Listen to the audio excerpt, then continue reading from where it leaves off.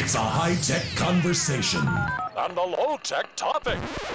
Live on the World Wide Web via Zoom. Bench Talk 101. Good evening, everyone. Welcome to Bench Talk 101. This week we have Huw Crompton here to talk about the world of Boxwood. Without further ado, I'm going to pass over to Jim Hendricks and Huw Crompton. So, Jim? I've got it. I've gone one step ahead of you, mate. I worked out that you'd muted me, so I made sure I unmuted it. I would like to point out that I am supposedly known as the Boxwood King, a Boxwood Bob, they call me in one of the news groups, and it's because of my fascination for Boxwood, and I would probably say it as an addiction for Boxwood. And the thing about that is that I end up being an addict, and every addict needs a dealer. And it so happened that I found my dealer on eBay, and his name was Huw Crompton. And Huw is the aficionado in the UK on English Boxwood. I call it English Boxwood. Nice way of putting it. And it's been my pleasure tonight to be asked to introduce you to the king of woods, Huw Crompton. So I'll be asking some questions to Huw tonight, and we've kind of rehearsed a bit, but I don't think it's going to work very well.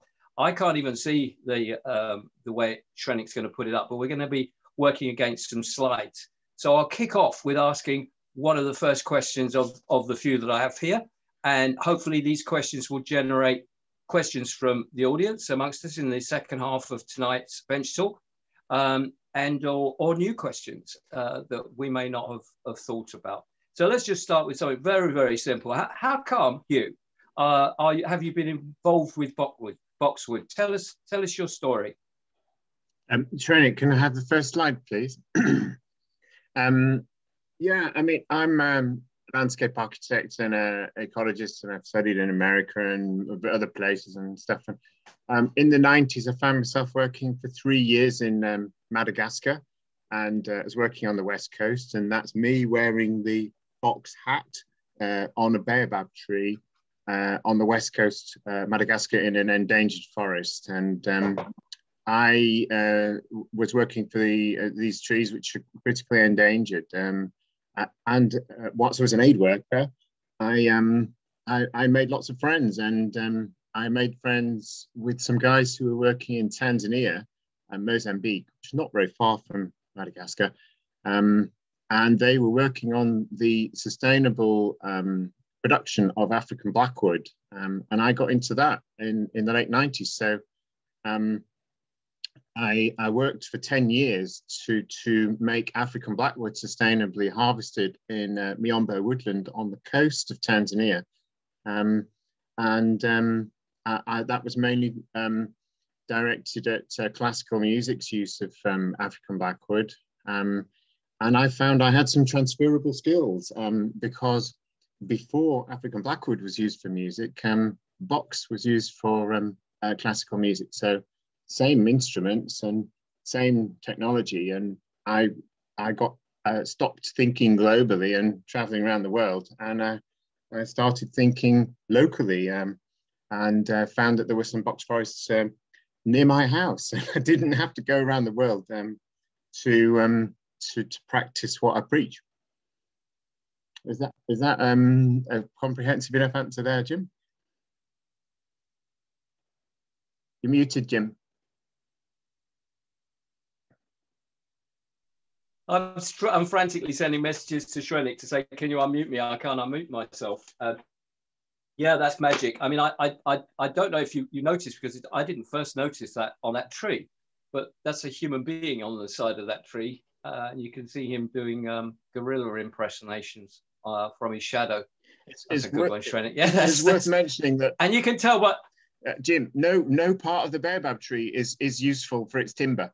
It's useful for many things, no. but it's just like squashed sponge as a tree. It's a succulent, and so I started in the wrong place for timber, but I was in the right place geographically, and my career led me to trees that did produce decent timber. But that's where I moved on moved on to African blackwood and then on to back to the UK and Boxwood. And that leads me on to my next question. If you could just put the next slide up there, Shrenik. How do you see the future of Boxwood as a sustainable fine wood? We seem to have two images, certainly on my screen anyway. There we go. How do you see the future of Boxwood as a sustainable fine wood, and what threats do you see? And this image here is of your plantation, I believe.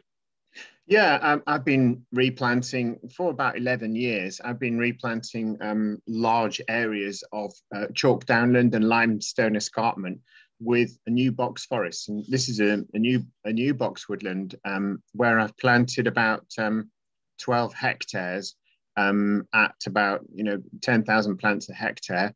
What's that in acres? It's a lot of acres. 40 acres or so of steep hills, and everything was going quite well for me until about 2016 or 2017, when the dreaded moth arrived from China and presented a big threat in Europe, and began to be a big threat in. It had been around for a bit longer than that, but we didn't know how serious it was going to be.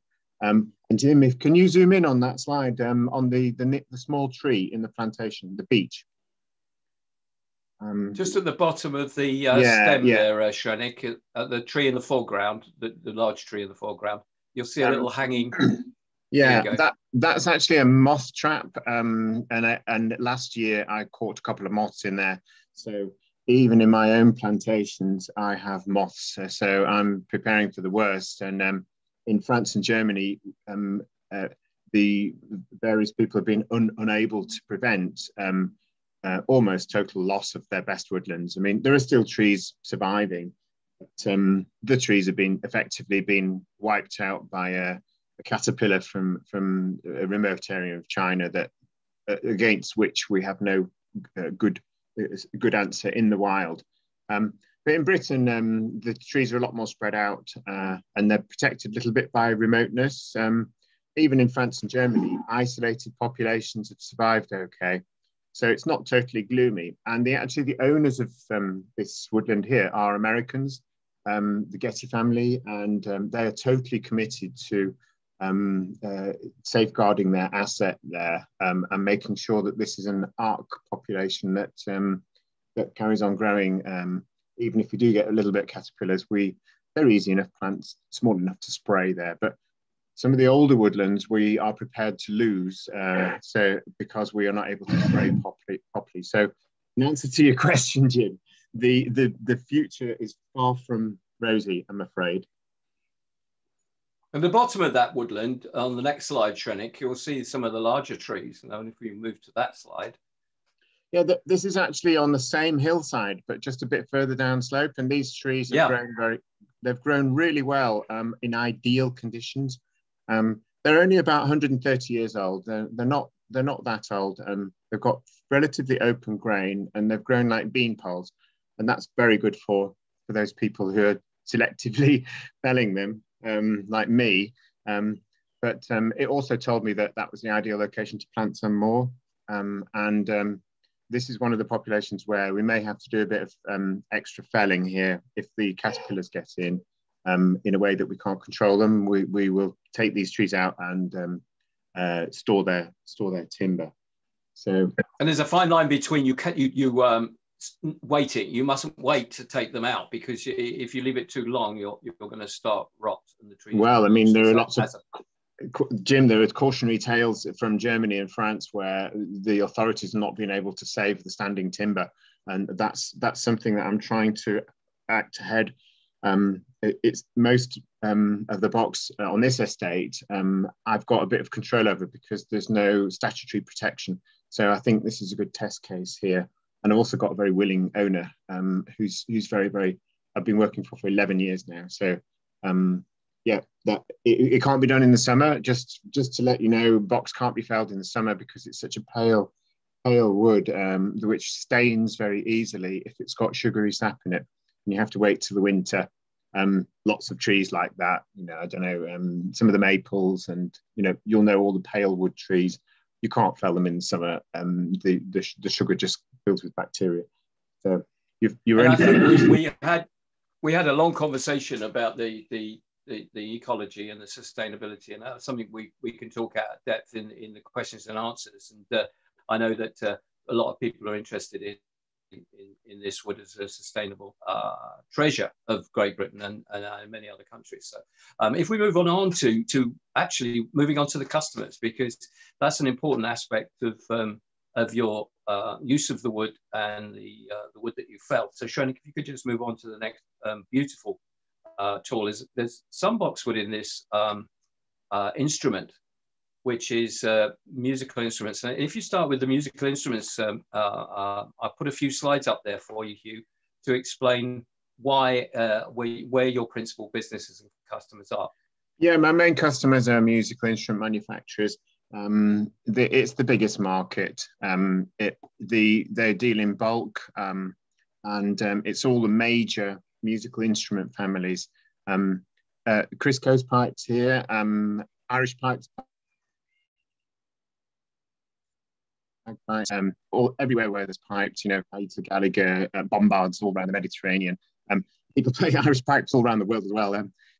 But it's all the musical instrument families: clarinets, oboes, flutes, recorders of many different sizes, and also lots of different tunings. You find, the oboe makers. A professional oboist has many different oboes with different pitches, and there's lots of different size clarinets, and they're my biggest market because they buy green timber.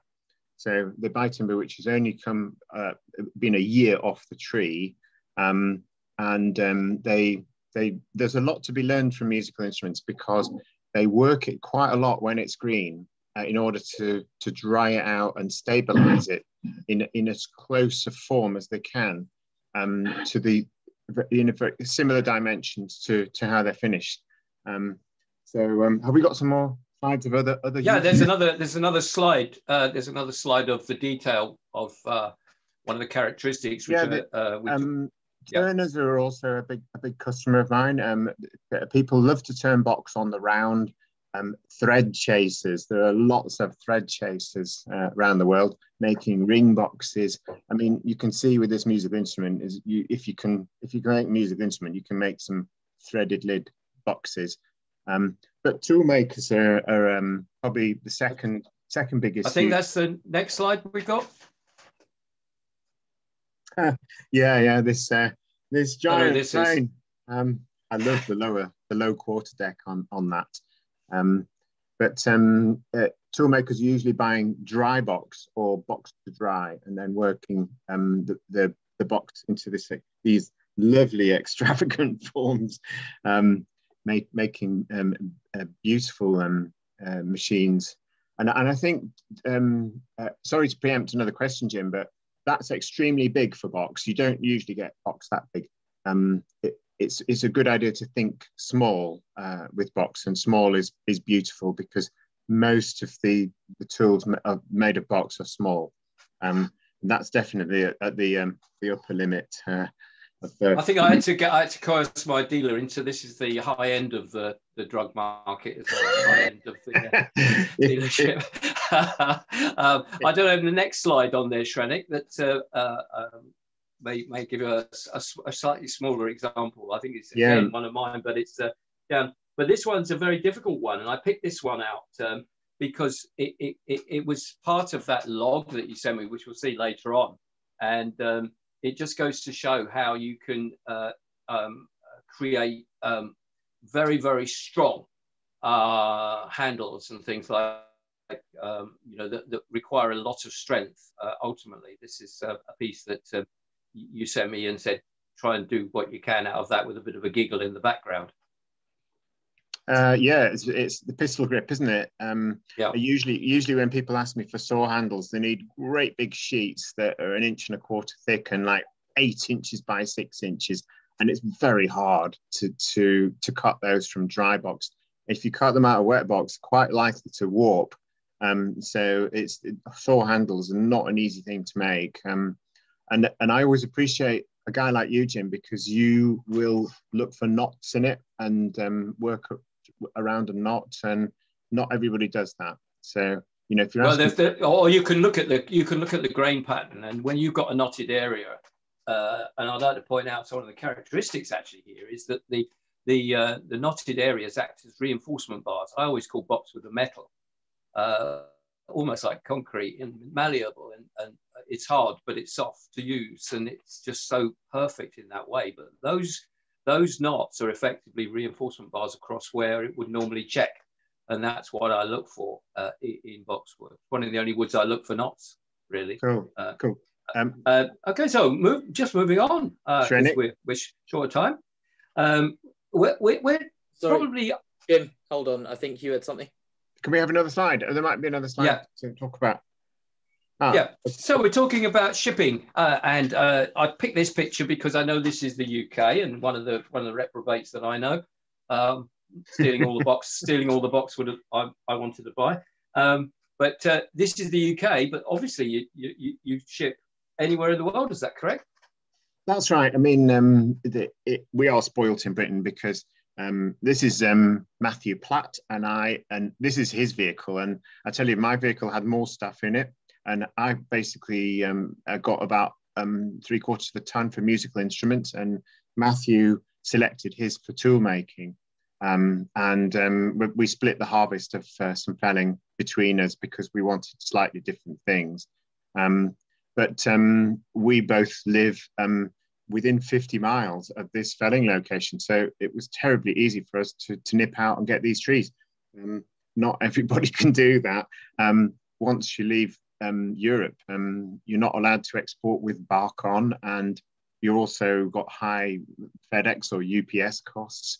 So it becomes a billeted market where the timber needs processing to take the waste off it, and giving people blanks that are close to their desired finished size. So I think some of the next shots we've got some of the examples of the billet. So Shrenik just moves through those for you. You can talk your way through. We just the back of the truck of Matthew's just now had wet timber. This is dry timber, and I often go to an estate where we fell trees, and they say, "Oh, we've got a couple in a barn. Do you want those as well?" And it's like, yeah, too right. Of course, I want those as well. And they produce a couple of beauties like these, which are good straight trees. And as a size guide, they don't usually come much bigger than this. And because I'm quartering and the shake, that big shake doesn't matter. I always have to be a bit aware of hairline cracks and other little problems. But if the tree is too fat, it's often rotten in the middle, same as an oak or a yew, or a lot of big trees are rotten in the middle. And a tree like you're looking at there is about 170 years old, and at 6 inches, it's just in the back of my car here, and I was very pleased to buy these. Got my children's spades in there as well. And I think I billeted those up. You can see how I'd billet those up. I cut them at the elbows, cross-cut them, and then I quarter them. And I think those all went to be low-pitch Irish whistles with Jonathan Swain, who is based in Somerset, who's a regular customer of mine. So I think the next shot shows us what happens when you... If you'd just like to move on to that one, Shrenik, for us. Oh, this is an oboe set. Yeah, when you're billeting them, and you have to quarter, Box, absolutely on the quarter. It's a test of your quartering skills, because if you don't quarter it, it will quarter itself, especially when it's wet, within a year of being wet. So this is a book matched oboe set with the mid joint and the top joint underneath, and then the bell joint on the top. So this is very highly prized for an oboe maker, because the DNA of the dendrochronology of the ring pattern will be the same in all three joints, and it will give a more resonant character sound. You know, all three billets will sing together, and you won't get any clash of slightly different character of sound being produced by it. So I've tried to select the next 4 slides, Shrenik, to ask you this question about, which I'm sure absolutely everybody in the audience would be asking if they were at all interested in Boxwood, is what are the rough prices of Boxwood and what grades? Oh, and this set, so the set that you just looked at before is £80. That's £80, or it's all by volume. So if a maker asks me for slightly bigger sizes, and usually the hand makers, those working by hand, they like it slightly bigger. Those working with CNC, they like very tight sizes, and they're usually producing student instruments, and they're not top grade. And the better makers will ask for slightly bigger billets. So a price. So on the next slide, you'll see you're actually quartering it on the bandsaw, and I think on the one after that, Shrenik. Yeah, this is for clarinets to go to Boston, Yep. and these are cut very precisely to the dimensions that the buyer, the maker, has told me. So he's got no waste on transport, and these are straight ready to put on the lathe, and usually they'll rough turn them with the flats showing straight away, and they'll rifle bore them with a narrow bore. And then the wood dries and stabilizes very, very quickly once it's a tube. And that's one customer, but the important thing to note here is that you actually, as with me, these are not what I asked for. I asked for quarter sawn on the horizontal there, and you say to me, right, fine, I'll look out for it, and you keep your eye out for it. And that's an important part, is that when somebody asks you to buy Boxwood from you, that you ask them what they want it for. And many a person that I've referred you to come back to me and said, I said to him exactly what I wanted it for, and he went away and found the exact same thing that I wanted. And I think that's an important aspect of yeah. Jim, in answer to that question, I've got 200 customers, but you know, virtually every one of them wants something slightly different. Yep. There's hardly two alike. So there's quite a good market for the middleman having a bit of specialist knowledge, because I'm able to be very helpful to customers, especially if it's their first time or they don't quite know exactly what they're doing. I can tell them what I've supplied other people who have, you know, lifetime experience. So yeah. And I think the next slide shows the extremes to which that goes to. I'm hoping that's the right slide. Yeah. This is one you sent me, because I said to you, can you send me all the crazy stuff? And yeah, well, a tool maker should be able to use a slightly cheaper grade of wood. If you've just seen what the instrument makers need, they have to have absolutely ramrod straight grain and super straight quarters. And it should be that tool makers can manage with timber that's not absolutely A grade. Historically, a lot of tools were made with knots and bendy grain wood, but it's just as strong and performs just as well as the wood that could be as good as farmed maple, you know. And how much was this piece, Jim? Was it 50? Well, I think if Shrenik shows you the next slide, you'll see how crazy I am. I call it the Elephant Man. I've actually got quite a lot of really beautiful stuff out of this, because this is like, and I think, you know, you send this to me as a bit of a joke between the two of us, and find out. I'd love to see what you can find in there. It's like opening a Christmas present, and I'm still got bits of it lying around, surgically lying around the workshop, but I've used it for quite a few things. And the key to this is that all of that convoluted grain is immensely strong if you use it if you can read the wood and use it correctly. But one of these, I think you're talking about 60 quid, 70 quid, something like that for. Yeah, it was 10 kilograms. Yeah, it's a fraction of the price of instrument grade wood. So, you know, it should be that tools can be made of not B grade wood, but wood that I would not sell to musical instrument manufacturers. Yeah, this is A grade to me. And if you sent me anything musical instrument, plain, straight, grain, that's, you know, C grade for me. Right. Yeah. It has no fundamental interest in it for me. So, but I mean, it's still Boxwood. I mean, I'd make rules out of it, and you know, things like the dividers and everything were made with straight grain for obvious reasons, for making sure they don't bend.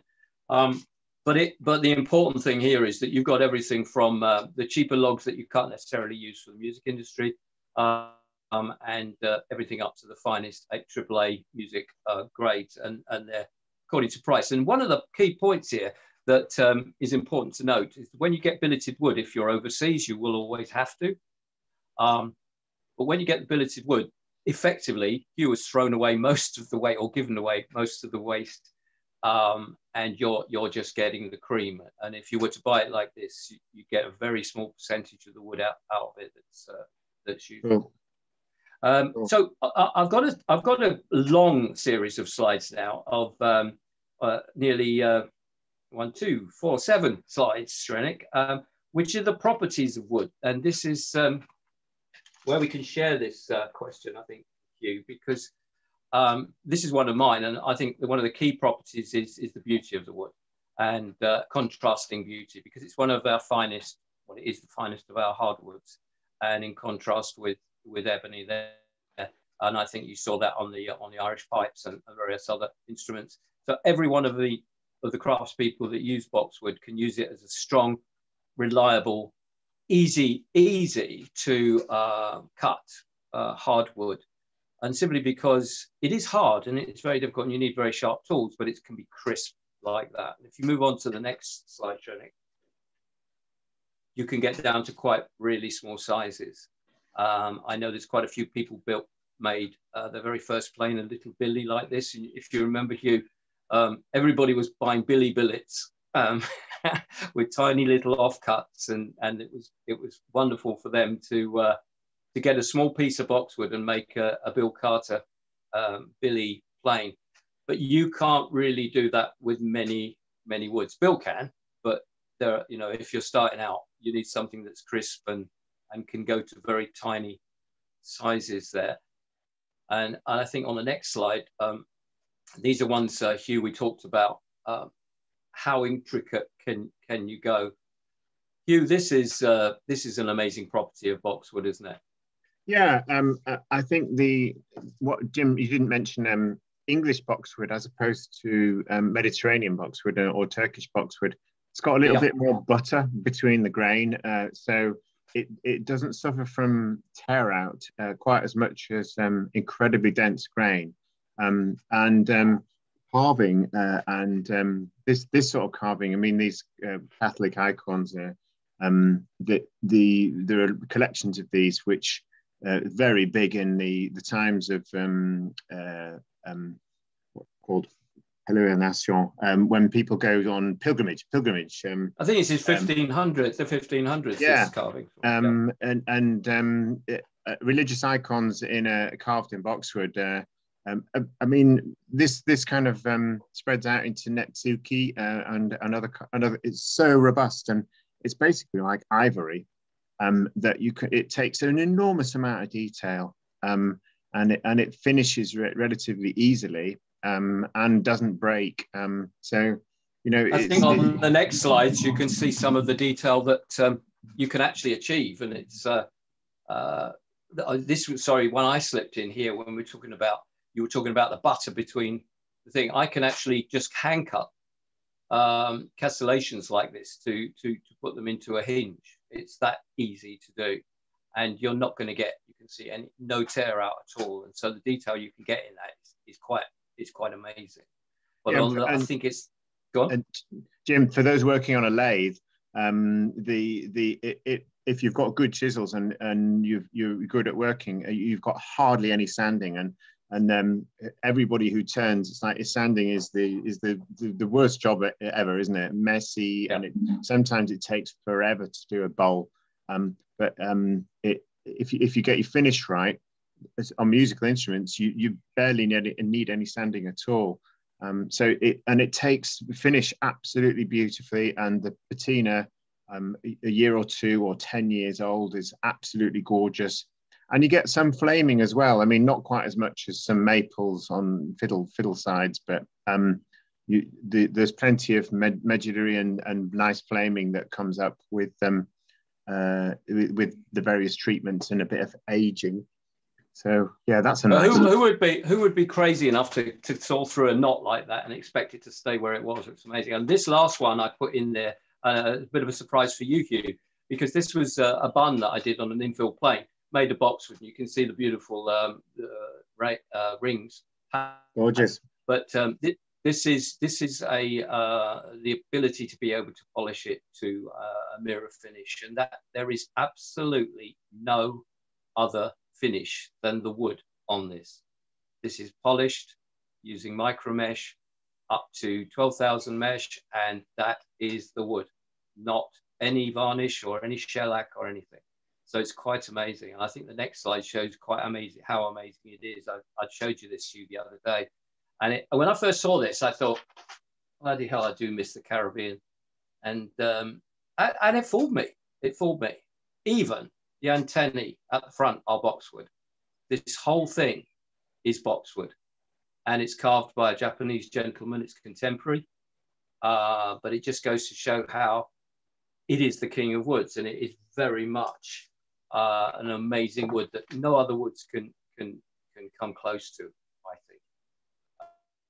Had you seen this before, Huw? No, never seen a lobster. That's fantastic. It is, and a friend of mine carves Jurassic bone creatures like a saber-toothed tiger out of boxwood, and they look like skulls. And I think I've seen a skull made out of one. It just looks like a human skull, and it patinates to the color that you want it to. You can stain it quite easily to the color that you want it to. It's quite amazing. On the next slide. We'll move on. Yeah. I just wanted to move on to are you protecting boxwood in any way, and briefly discuss exactly how you farm it. And I think we mentioned on that earlier, but this looks like you're stealing one out of somebody's garden. Well, some friends rang me up, and they own a restaurant near Chinna in the Chilterns, and they said they were just about to refurbish a house that was in the grounds of the restaurant, and they were going to destroy these trees. So me and Matthew Platt went, and actually Matthew bought this tree to make mallets out of it, with incredibly knotty. Elsewhere in the gardens of the restaurant, there were some very tall box, and I got the bean poles for musical instruments, and Matthew got the big stuff for tools. So we had. I can see the ancillary. They're all the rebars there. They're all the reinforcement bars. Yeah. He got a really lovely tree there. I think there's another slide on this one as well. This is not far from the same location, but it's actually in a box woodland. It's fairly close to Chinna, this one, near the M40. And this is selective management, where you go into a woodland and you can see I'm not cutting down any of those trees in the background because they're really bendy and small. And I just want a good, clean stem, like the guy with the chainsaws cutting for me. And I'm going to quarter that, and hopefully it's not boxes prone to staining. Simon Troop's here today. He's helped me do stuff like this. A good clean stem, and I think that day I got 600 kilos of these ramrods.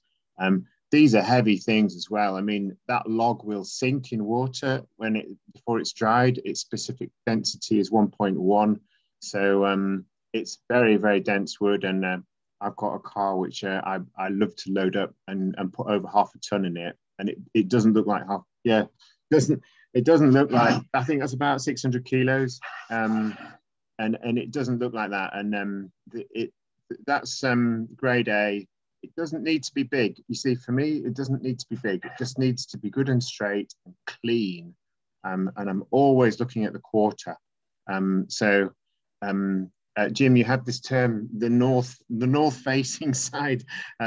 Box often has an asymmetric center, so I will always be you always quarter it, and you might get two very thin quarters that come off it, and then a nice big fat one, and one that's but you see, if you think back to my instrument sets, you need one for the bell, and then you need the mid joint. So it's possible to book match the instrument sets from even from one log. But in practice, for a maker, you do 10 sets or 20 sets, and you can book match from any of them, because you have to allow for failure of any one of the joints during manufacture. So he wants to be able to substitute extremely similar stock from felled on the same day. So I've learned that. I mean, everything I've learned, Jim, it's been from people who use the timber. So and on the sustainability side of it, if the next, and this is the final slide actually, Huw, you'll be pleased to know, it just made me giggle about the sustainability with regards to the forest and the woods and the trees, but also the sustainability through the generations. And here we see a picture that you sent me, a fabulous picture of your son. And his Jenga is right. I call it Wenger, and I think that's another wood, isn't it? But the amazing thing is that these are tiny little billets that you have for sale. What are these for? They're 6-inch pen blanks, and they're the smallest product that I do, and I do them in sets. People turn pens out of them and small stuff like that, all around the world. And the dries pretty quickly at that size. You know, they're only 3/4 of an inch square. So my son there on the left, I was at Box Hill on Saturday, which is fairly close to me, and it's a pretty big box reserve. And I was talking to some dog walkers about box, not in any terms like I am today.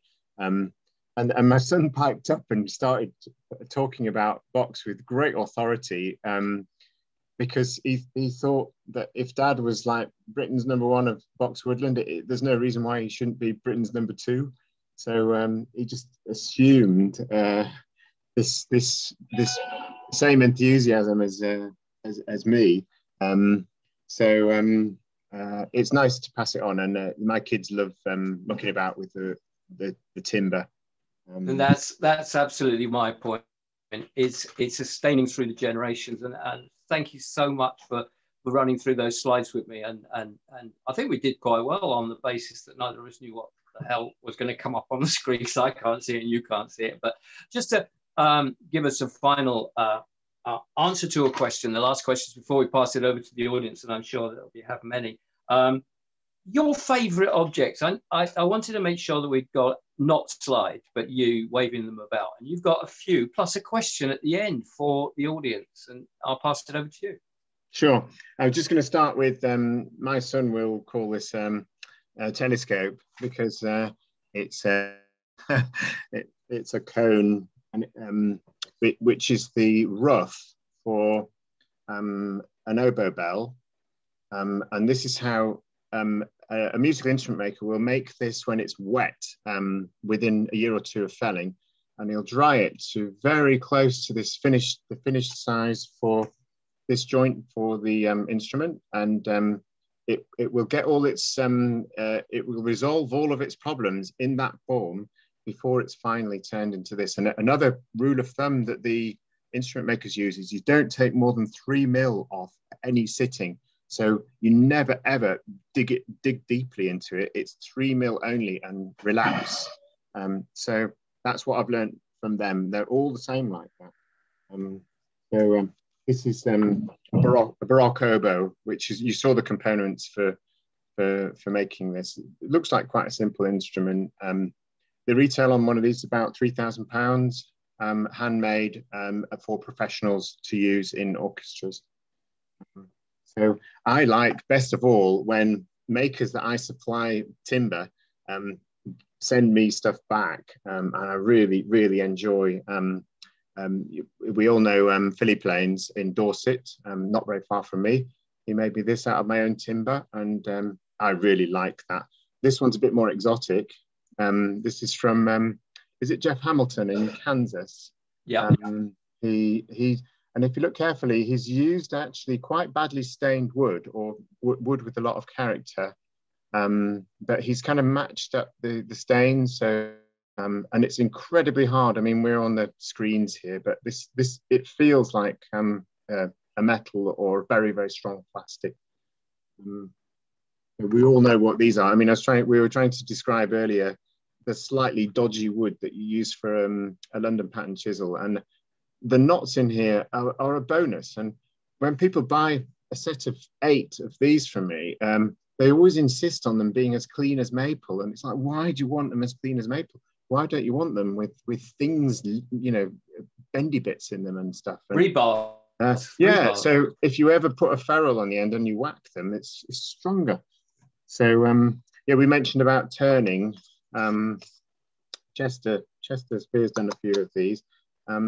There's a guy in Orkney who actually turns these green. These are turned in wet wood, and he manages to control the drying, so he still makes a beautiful little box.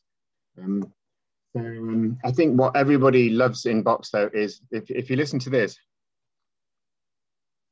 you hear the sound. It doesn't sound like wood at all, and this beautiful threading that you can get, and then.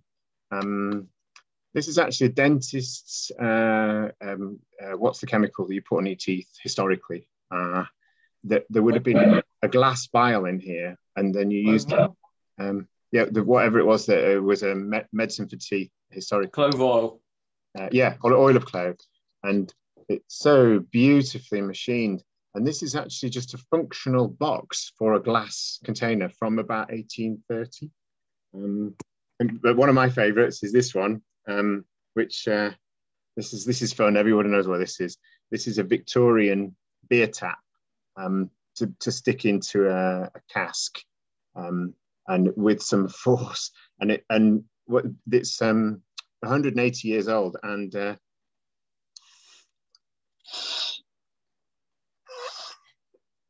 it still works. It still seals perfectly. What I like about this one is the barmaids that have been using the barrels to put the tap in. They've been hitting the stem of this with their hammers and really giving it some serious grief, but not breaking it. So it's turned quite similar to a musical instrument, but for very utilitarian use. So another threaded lid box. Lots of guys buy these off me for ring boxes for weddings, and they'll buy a whole suite of them.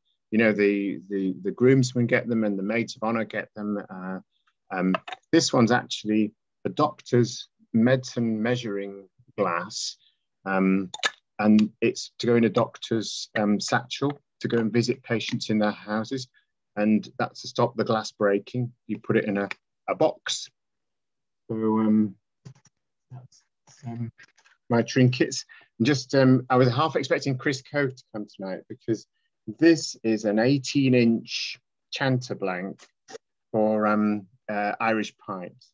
So when you're going like this and you're playing and you're singing at the same time, maybe you've got both your hands on this tube, and that's what an Irish pipe maker will use to as the biggest part of his instrument. And there are lots of other parts of the instrument which are a bit smaller, the drones.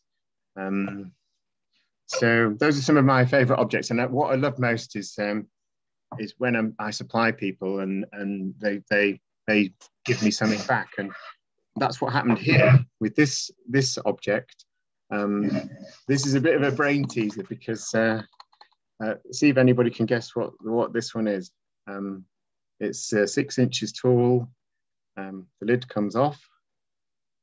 This is made out of spalted box, and it's actually from the 16th century, so it's from about 1540. So I think the halcyon days for box was about the Reformation and Tudor times. So that's a clue. See that there's a little bit of a brain teaser. See if anybody can guess what this is. Huge thanks to you. Huge thanks to you, Huw. And I know we've got quite a few people waiting to ask some questions. So I'll pass you and me back to Shrenik to act as MC for the questions. Thanks again, mate. I really appreciate it. Thank you, Jim. Thank you. Thank you very much, both. I'm going to move over to the questions now. And I think we've got quite a few new people tonight. So those of you who haven't joined before, if you pop your name in the chat, you'll be asked to offer your question up to Huw directly yourself. So if I allow people to unmute, so you are allowed to unmute yourself. And the first person tonight will be Paul. Paul? Where are you, Paul? I'm fine, thanks. Thanks for a wonderful talk. Thank you. The pleasure. Yeah, it was super. Now, you mentioned the box caterpillar. Yes. What about box blight?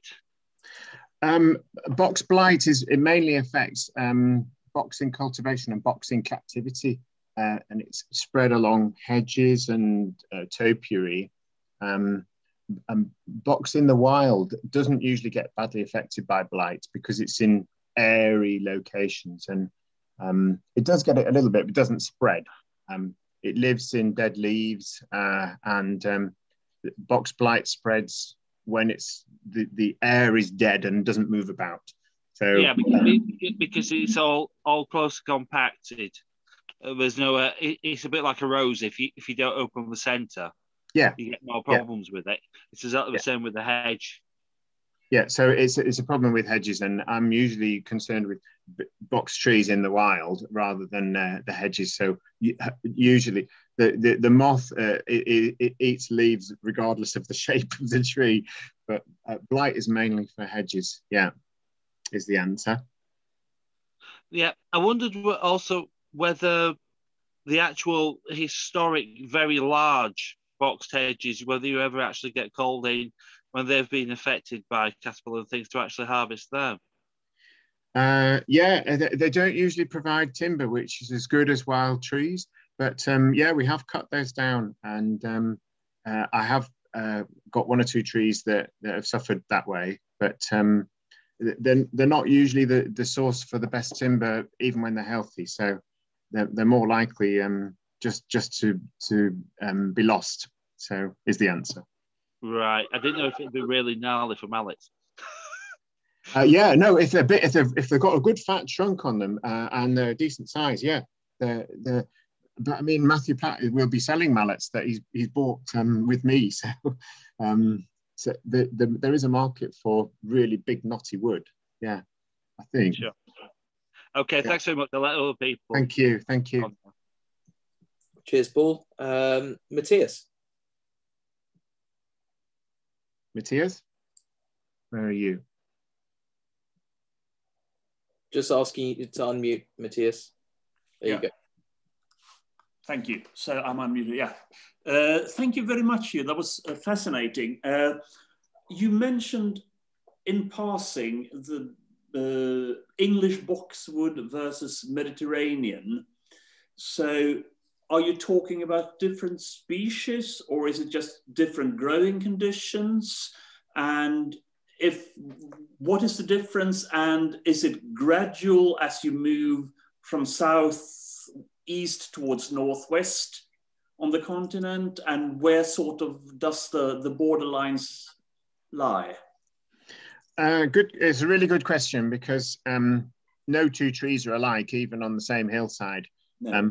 We're at the northern range of Buxus sempervirens, which is pan-European. So it is the same species. You know, the guys in Turkey selling boxwood, it is exactly the same species, but the climate is so different. And in France or the Pyrenees or the Alps, you've usually got some altitude to contend with as well, and perhaps some heavy snowfall, which might inhibit which areas box can grow in, which we don't have here.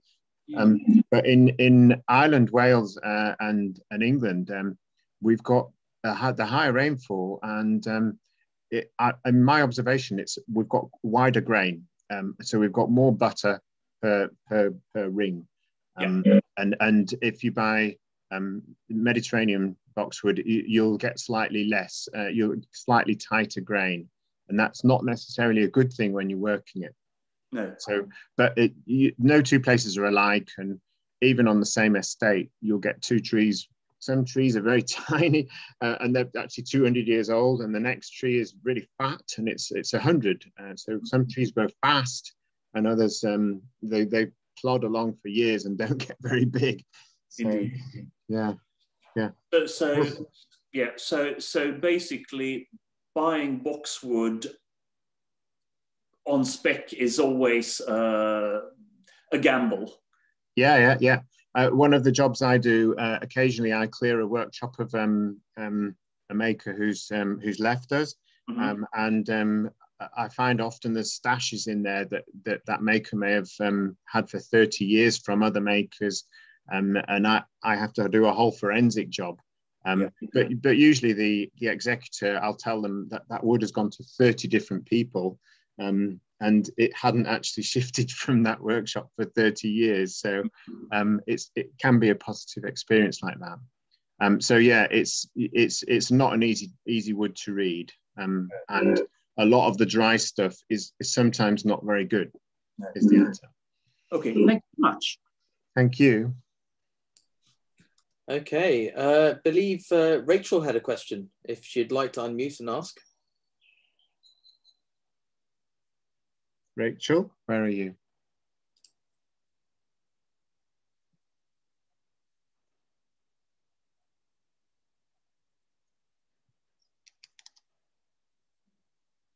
Okay, we'll move on to Chester then. Hey, Chester, where are you? He's probably trying to unmute himself. There you go. Is that right? Yep. Hey. Hey, that was terrific. What a great talk. Thank you. All throughout your whole thing, I kept thinking there's 100 questions in between those several that were given to you. And I doubt that you could handle all of those questions in one setting, because it's fascinating. I did find you in a concise encyclopedia of world timbers by Titmus, 3 variations of the Buxus, and with varying differences. So there are some different species, but it's fascinating. And I have to say, you and Jim, the thing about addictions and addicts, they tend to be like evangelists. They like other people to have the same problem. And and Jim has succeeded in giving me that addiction, because the wood that you sent me was so fine and so really wonderful that I wound up doing a video about it. And from that point on, learning so much about boxwood since then, because it's fascinating. And all I want to thank you for that. And I just want to show you, I don't know if I ever showed you, one of the first pieces that came out of the box from you was this little piece. And the thing to relate to Jim is that the reason that I didn't sell or give this away was because of this. And it's almost to me like a netsuke, a Japanese netsuke in its own form, because you see a lot of little Buddhas and things like that with these little, little cracks and some little, I don't know how close I can get that you'd see it. It would focus, but Chester, that looks like the variations that you get at the pith of the middle of a big tree, which is the remnants of the small tree which the big tree has grown around. So yeah, that's the middle of the tree, which I would usually discard if I'm making musical instruments, but a turner would find those details full of character. So that's lovely. This has no finish on it per se, like wax or anything. It's just polished on the lathe, and it has this waxiness to it.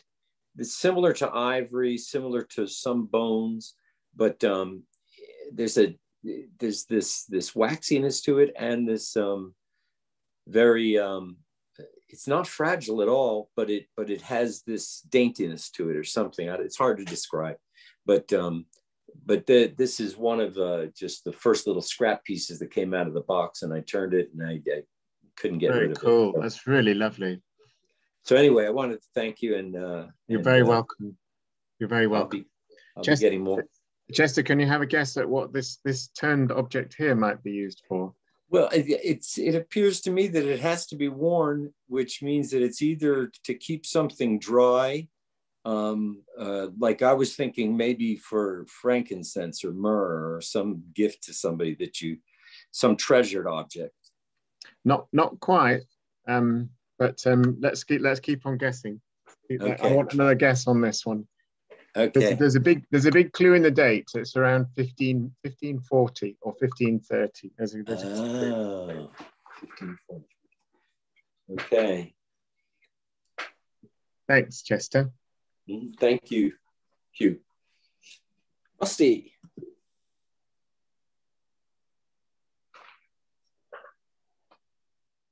Hey, Rusty, are you unmuted? Oh, I think I'm unmuted now. Cool. Hey, Huw. Hey. How are you? I have a comment and then a series of questions, if I may. So the comment is, I bought some Boxwood from you, and I have to say that the service was exceptional. You took the time to talk to someone who knows nothing about Boxwood and educate me about it, and I'm eternally grateful. Thank you. You're very welcome. A little bit. I think the most common use for the Boxwood I got from you is I use it as a wear strip for spokeships that I make. And I just cut small pieces of end grain for it. The questions are, so when I first heard about you was from another woodworker, and you were described as this legendary figure with this legendary job. And I don't know how much of it is true. So I wonder if I can ask you about it. So here's what I've heard about you. You are the custodian of all of Boxwood in England, and the only one who's allowed to cut Boxwood in England. you can true or not. In fact, I don't actually want to know the truth because I like that story so much. And the other thing that I was told with a piece of Boxwood that I was given by that gentleman was that this was from a grove planted in 1625 and was, I think, was harvested like 40 years ago and then air dried since then. So please correct me or just say that is all true, and I'll go with that story. I wish I had more. I could upscale my business because I've been working on it 10 years now, and I've learned an awful lot from the guys like you and a growing number of people. But even in Britain, it's not easy to get into every estate and every ownership that's got box. And Jim asked me a question about protection.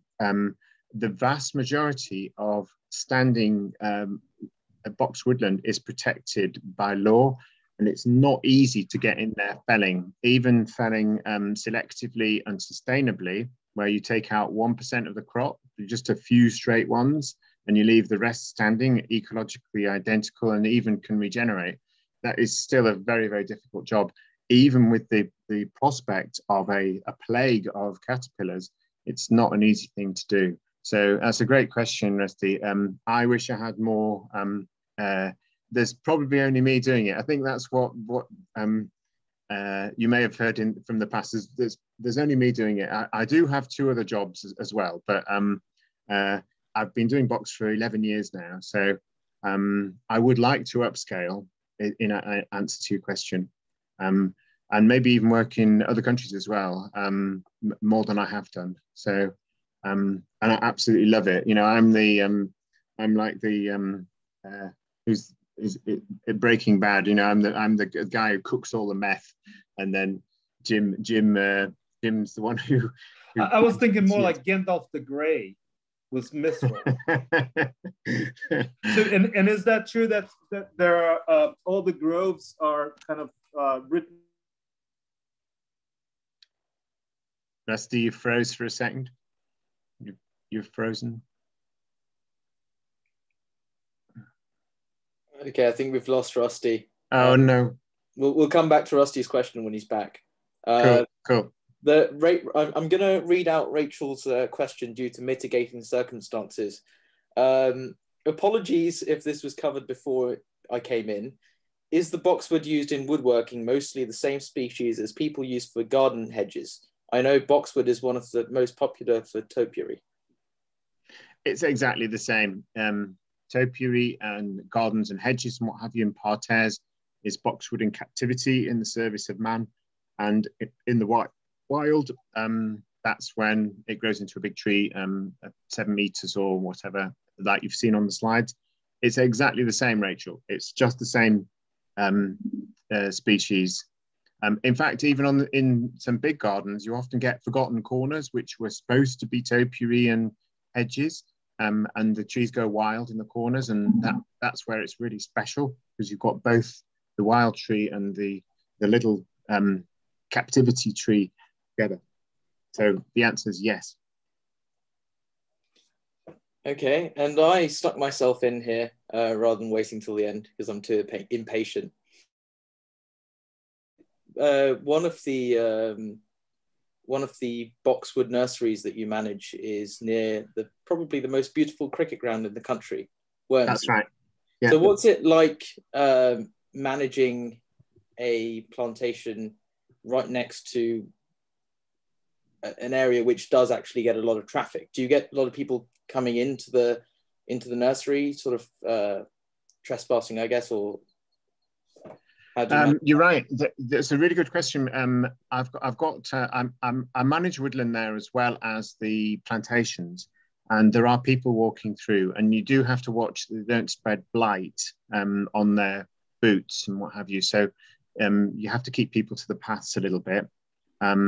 But it's just a great place to work because it's on top of the Chilterns, and there's opera as well. There's sometimes music at the Garsington Opera you hear live whilst you're working. And the cricket matches are fantastic at Wormsley, and I get free tickets, and I've got the gate codes to get in. So I can take my family in. It's a wonderful place to go and spend some time. And the Getty family, very, very supportive of so many things. So it's a very good place to work. But there are a lot of public rights of way that go through the Getty's land, and this always amazes Americans because they own a piece of land 3 miles by 2 miles, quite near London, and yet everybody can walk through it and ride a horse through it and ride a bicycle through it, and it's totally crisscrossed in rights of way. Some of which go near my trees, and it's good because the public can see the trees too without posing much of a hazard to them. So let's meet up at a cricket match there, Shrenik. Lovely. It sounds like a brilliant day. I think Josh has left the call, so I'm going to move on to Phil. Phil, where are you? Any more guesses on my object? Yeah, well, the guesses are, I think Chester guessed salt, and I'd up his guess to pepper. We'll get to the guesses at the end. Yeah. Okay. Right, thanks for the talk so far. On that object, you showed us a spalted object and moved on. I like spalted wood. You also talked about the summer felling. Does that spalting just form in the same way as other, say, beech would form? It's been on the ground, it's got a fungal infection? No, it's in the tree already. It's living in the tree, and it's usually in the middle of the tree. And it's very deep pigment this is a good example of it. Yeah. One side is an inky black. There's a clue as to what this might be, and the other side is absolutely ivory, golden yellow. So, and the end grain, that's typical. Sometimes musical instrument manufacturers like this, but generally they don't, because the wood is ever so slightly weaker in the spalt. Right. And it's not what is found with summer felling. Summer felling produces a purpley grey stain on the whole of the timber,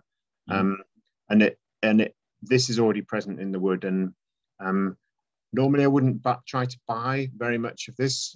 I don't mind buying some if it's in a stack already, because the market isn't quite as big for spalt as it is for super clean wood.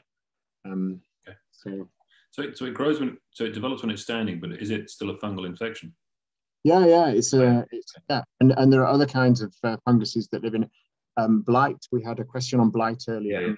Yeah. Blight stains the wood as well, because the blight lives in the wood as well as in the branches of the tree. Okay, So, thanks. Cool. Thank you. You're welcome. Over to Chris. Chris Poole. I'm just trying to find him. There we go. Hey. How are you? Hi, Huw. Excellent talk, but no surprises there. I was just wondering, does this group think it might be able to help support efforts to safeguard the supply of English boxwood, given all the problems that we've got with it? I spend my days I should have said I'm the chairman of the European Boxwood and Topiary Society. So I spend my day trying to make sure the caterpillar is not spreading and blight is not spreading. Given all these problems that are affecting the boxwood, what do you think the group could do to help make sure that we have a supply of wood available for turning and creating amazing instruments and tools? Well, that's a great question. I mean, if I was able to upscale my business, I would do some preemptive felling on woodlands that were under threat. And then I'd have, 10 or 20 year supply of top grade timber. I wouldn't bother felling any B grade or C grade. Bless you, Jim. I wouldn't aim at some of the more knotty stuff initially. I would only make sure all the A grade came out. And then the market will never stand the clear felling at once, because the market is small, but it's constant. So what I would really like to do is to fell a significant amount and store it properly, and make sure it's ventilated and dry it properly, and then release it slowly into the market over a 20-year period, say. Maybe my retirement, I don't know, but that's what I'd really like to do to ensure that we've got a sustainable source for it, because in a few years' time, the market, already in France and Germany, it's difficult to buy box, and people are coming to me because they've lost their box. And Chris, you've been to places in Europe where they've had the caterpillar, and can you tell us what the effect of the caterpillar has been in Europe? Devastating, pretty much. The largest box woodland in Germany was basically devoured by the caterpillar, and it now only has a few box stands regrowing, because when the box dies away, deciduous trees grow in its place, and then it can't then grow back again. So it entirely changes the ecology of the woodlands, and box finds it very difficult to come back again. So we've really got to hope that we can control it in the UK. I have to say, doesn't seem much from our government to help in that sort of direction. But I do need to talk to you about a new thing that we applied on the topiary side of things at Ham House yesterday. We've tried a new thing, which is mating disruption for the moth. So it's only needs to be applied twice a year, so it's easier than doing the spraying, and it's about 95% effective. So cool. We'll talk about that. Yeah. Chris, the traps that we use for trapping moths, it's they only trap the male moths, and it's the female pheromone that we use for the traps. So it has a stronger scent than a female that wants to mate.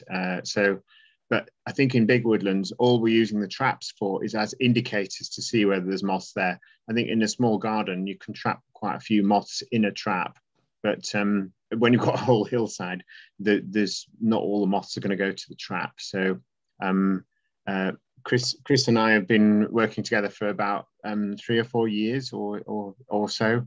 And Chris has been hugely helpful with technical support in the war against the plague of moths.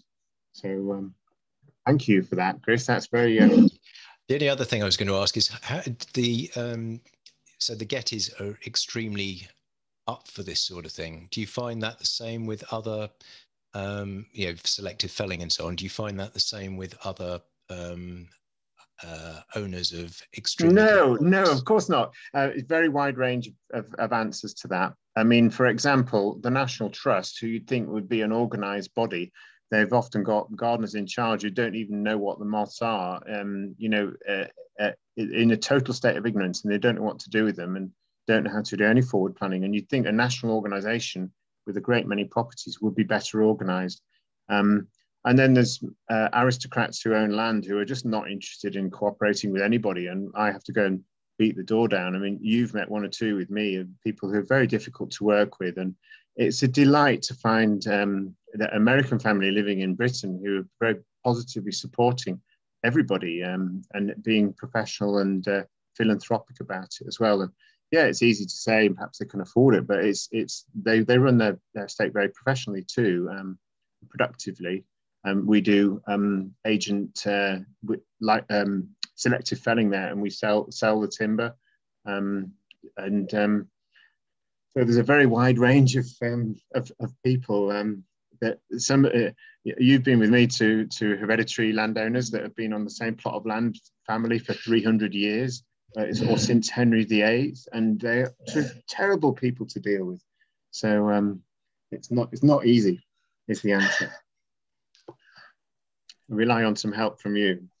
Well, I'm doing my bit as much as I can with the National Trust. I volunteer there 2 days a week, so I'm trying to convince them that all boxwood is good.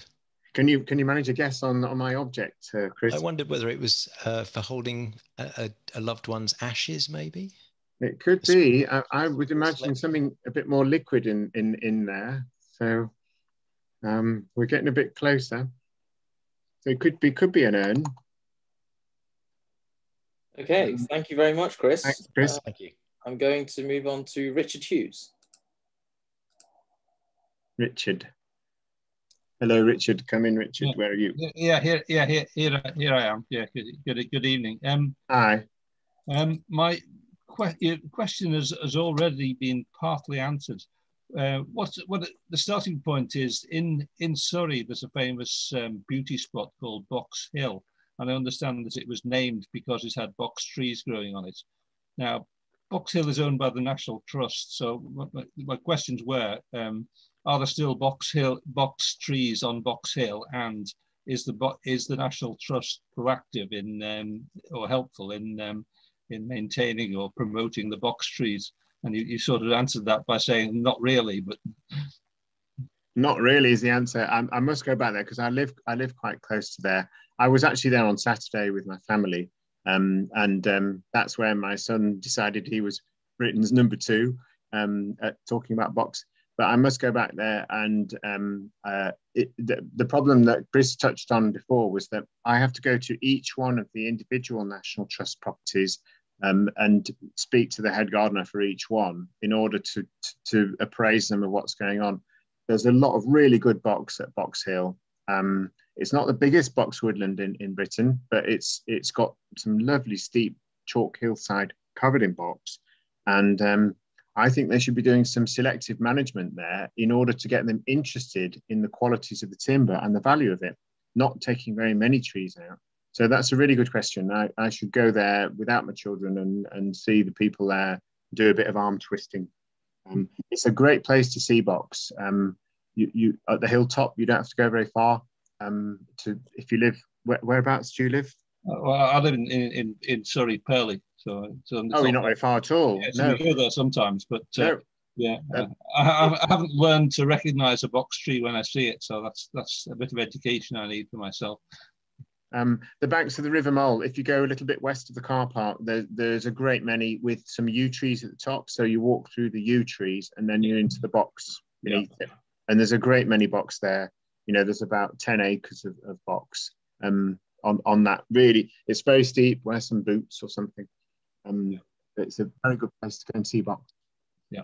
Okay, thank you. Thank you. Thank you, Richard. I think that was the last question for tonight. So I'm going to go through the questions, the answers, I mean, to Hugh's question that came through. Matthias thought it was incense. No. No. Is it holy water? No. Matthias then thought it was a relic shrine. Julian Hatcliffe thought it was a pomander. That's close, but it would need holes in it if it was a pomander. Sorry. Chester thought it was to hold salt. Nope. Phil thought it was to hold pepper. Simon Troop thought it was made for castrato, so they could carry around severed parts in order to be. I like that one. Yeah, there's not much room in there, but I had a thought it might be for India ink. Well, then you're right, Shrenik. This is an officer's inkwell from the Mary Rose. So every officer had to write down stuff on a warship in Tudor times, and this would be filled with ink, and he would get his quill out and write orders or whatever they write, instructions to pass to another ship or whatever. So every officer had one of these on the Mary Rose, and this was made for me by somebody who works in the Mary Rose Museum, producing facsimile copies of articles found on the Mary Rose, musical instruments and sundials and combs, very common comb, boxwood combs. So I really appreciated getting this. Peter Crossman made this for me, officer's inkwell from the Mary Rose. But for Americans, it's a ship that sank in Portsmouth right in front of Henry Tudor in 1535 or something like that, 1537, to his great embarrassment, because it was his favorite warship. And it went down with all hands, and it was excavated in 1982. And it's now dug up, and you can go and see it. And there's lots of Boxwood objects there in the heyday of Boxwood. I think we've had brilliant. We've had the Mary Rose mentioned several times on Boxwood over the last year. I think Richard Hughes made a plane, a copy of a plane from the Mary Rose. Am I right, Richard?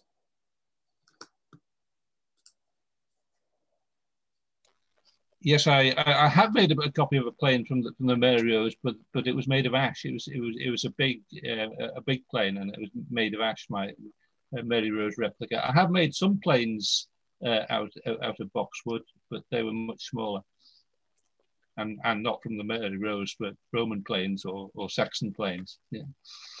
Yeah. The carpenter's tool chest on the Mary Rose is stuffed full of rulers and lots of different products made from some quite coarsely made rulers, just like shards of box with inches marked on them and stuff.